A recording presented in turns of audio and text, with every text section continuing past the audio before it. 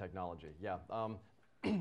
I should have put another exclamation mark because this talk title already had an exclamation mark, so I felt like I was cheating a little bit when it came to the CFP. My name's Nick. I'm a front-end developer at Xero in beautiful, windy Wellington, New Zealand, at Nick Piesco on all of your favorite social media, and maybe some you don't like. I don't know most of you, so check that out. This is an accessibility talk, so I feel I'm contractually obligated to start with this hopefully rhetorical question: why is accessibility important? We all agree empathy and inclusivity is a good thing? Yeah? Yeah? Cool. All right. Sweet as. Don't have enough time to explain why. Next slide. So that we have a shared set of accessibility goals, the community's developed the Web Content Accessibility Guidelines. And they're organized around 4 principles. Your UI has to be perceivable by the user's available senses, operable by the user's chosen input method, understandable, that goes for both the content and how to use the thing, and robust, usable by a variety of rendering engines and assistive technologies. We're going to focus on one little tiny part of the first one, perceivable, specifically color contrast. So level AA, the kind of mid-range accessibility, you want to hit a contrast ratio of at least 4.5 to 1, except for large text, which you have to hit a ratio of 3 to 1. By the way, this is text on an image. That's not accessible. Don't do this in your product. So this is important because not only are there users with the usual inherited color vision deficiencies, but as people age, the visual acuity isn't quite what it used to be. And worldwide, the fastest growing segment of population is age 60 and over. So between the people who have trouble distinguishing color and the people who just need a little help seeing better, we can spitball about 10% of the world's population, or the users of your product, can benefit from better color contrast.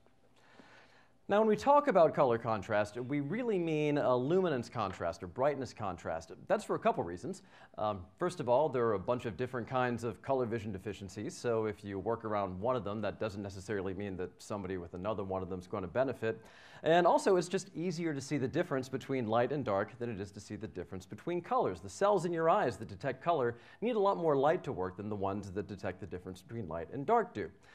This is a 10-minute talk. We don't have time to talk about the science of vision, but it's in the longer version of the talk. We're going to, though, focus on the science of heraldry, specifically the science of armory, or these things, coats of arms. I'm going to focus on the English heraldic tradition for 2 reasons. First of all, that's the one I know the most about. And second, they're the rules that I'm subject to as somebody who lives in New Zealand, which is a Commonwealth country that doesn't have its own heraldic authority. Now, you may have heard this. It's true, it's a thing. I also had to cut that out of the short version. So you may have heard this referred to as a crest, like the place of the Renaissance fair who'll print out your family crest. That's not technically true. The crest is just the bit that sits on top of the helmet. For these purposes, we're going to focus on the shield, the most important part of the arms. Now, arms have 2 main qualities. They're associated with the person, and they're easy to identify at a distance. Now, people have been decorating things since time immemorial. Ancient Greek soldiers decorated the shields they carried into battle. Here's what a few of them looked like. And some of them look kind of heraldic, but they're not personally identifiable. It's more like a t-shirt or a pair of earrings. It's just something you saw that looked cool. It's not something that just kind of identifies you as you. And we kind of continue that decoration theme, but we don't really see that one-to-one relationship until the early 1200s, thanks to these closed-face helmets. Now think about it. Got a bunch of people lined up in front of you in coats of armor, and you can't see their faces. And so if they can use a different shield every day, like how are you really going to know who's who? A little bit important.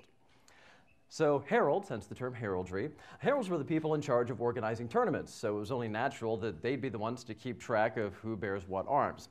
So we start seeing the first rolls of arms, the list of who bears what arms, around 1240. This is the daring rolls, one of the earliest ones from around 1270 or 1280.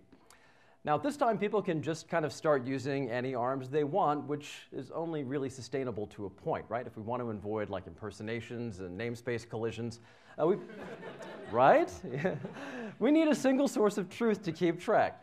And so we have the offices of kings of arms, and those were created around starting in the late 1200s. 1484, King Richard III organized them into the College of Arms, the body that's responsible for all things heraldic in the UK, and the same body performs the same function today. College of Arms gets boss in 1673, the Earl Marshal, the highest-ranking hereditary non-royal office in the United Kingdom. No arms are granted without his authority. This guy with the fabulous collar is Henry Howard, the 6th Duke of Norfolk. He's the first Earl Marshal to oversee the College of Arms. And this is Edward FitzAlan Howard, the 18th Duke of Norfolk, who oversees the College of Arms today. If you apply for arms, you need to get this guy's permission. So I'm showing you his picture to prove a point, right? The symbolism in artwork has evolved over the past several hundred years, but the rules remain the same. So check out these arms. These could conceivably be from 400, 500, 600 years ago. These were actually granted in 2017 to a gentleman named Robert Pitcher from South Yorkshire. Right? And, as you may have noticed, heralds, much like people in tech, are notorious punsters. So look, you have 3 pitchers on the arms. So arms like these are called canting arms. Some of the earliest arms are these canting arms. It's a tradition that continues today. So every coat of arms, back from the first ones we started writing about in the 1200s down to the things that come out today, are described by the same language, blazon. It's a specialized language used to describe the composition and arrangement of symbols on a heraldic device. And in the web world, we have something similar. We have HTML and CSS.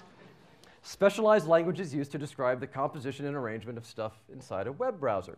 So when you're granted arms, you're only granted the blazon, the description of your arms. Your letter's patent, the thing you get, has a really nice illustration of your arms, but anything that accurately depicts that is technically correct. So you can think of this like rendering engines. There's a spec they're meant to comply with, usually, but they're not always the same, and they're not necessarily wrong, they're just different. So anyway, blazon. So it has its origins in the 13th century, so it sounds decidedly Middle English with a lot of French mixed in. 700 years ago, we didn't have the wall of pigments at Home Depot, so we have a limited color palette to work with. So tinctures fall into 3 general buckets. We have our colors, which are our paint colors, our metals, which were frequently actual metal, gilt and silver and gold, or due to budgetary restrictions, white and yellow paint, and furs, which, yes, were frequently literally furs or stylized if you're painting them. So these are the arms of Grosvenor, early arms, azure, a bend, or. So azure, blue background, a bend, a stripe going from the upper left to the lower right if you're looking at it, or, which is yellow or gold. And this language scales up too. These are the arms of Winston Churchill. we got quarters on quarters, we've got inescutcheons and inescutcheons, cantons. So even though Winston Churchill lived in the 19th and 20th centuries, if you gave this blazon to a heraldic artist from the 16th century or the 15th century and asked him to paint it, you'd probably get something pretty similar. So once again, to recap, arms are associated with a person and easy to identify at a distance.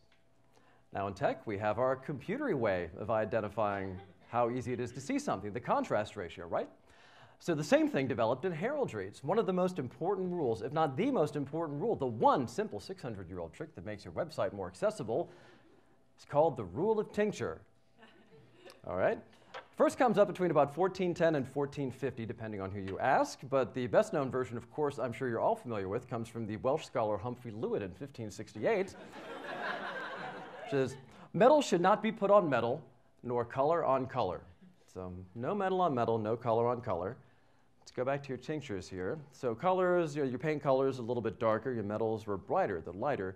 So what do you get by not putting a color on a color or a metal on a metal? Bingo, accessible color contrast. All right, so let's just check it out. So remember, 4.5 to 1 is our contrast ratio we're shooting for here. So we have argent on azure, we hit 5.32, pretty nice. It's a metal on a color.